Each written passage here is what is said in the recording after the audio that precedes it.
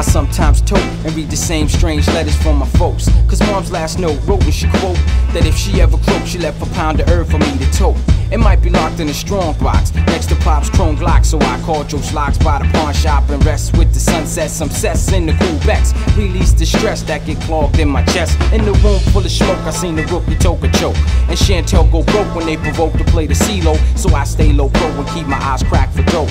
And much space between me and them leeches that I do know, and enhance a whole herb plant, the room chance. The world's booted chance, sweating her brain so stamped cause I'm devoted. I hope that your ass ain't claustrophobic, cause ain't no oxygen up in this room, we're all smokers.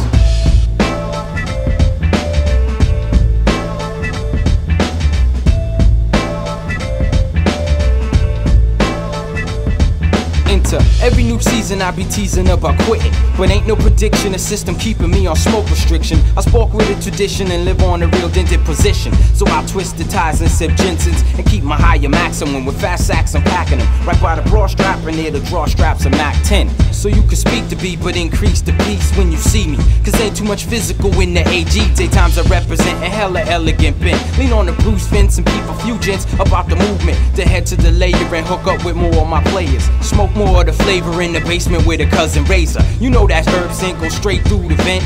In a minute we'll probably be flooded by fucking footprints. I tell them it's a drought to break out and buy a stout, but what keeps me away is that I'm red-eyed and dry-mouthed.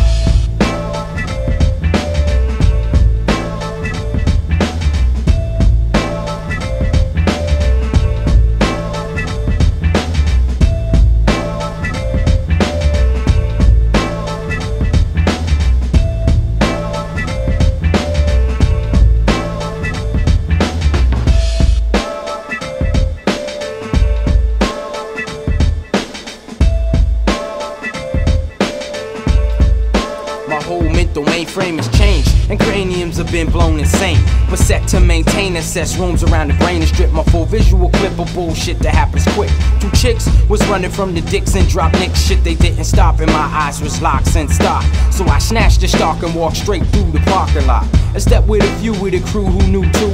Sent out for room and went and crimped up in the bathroom where all my females sit and tell tales about jail. So I inhale and feel every detail for real and blow it out my mouth. I hope no one passes out, cause Jen dropped upon the sidewalk in front of Morehouse. She wasn't well, and up in 112 she bailed, cause she kept sipping the drink cold on the third rail. So this is to all and any who can't handle their tote. Here's what goes on in the room full of smoke.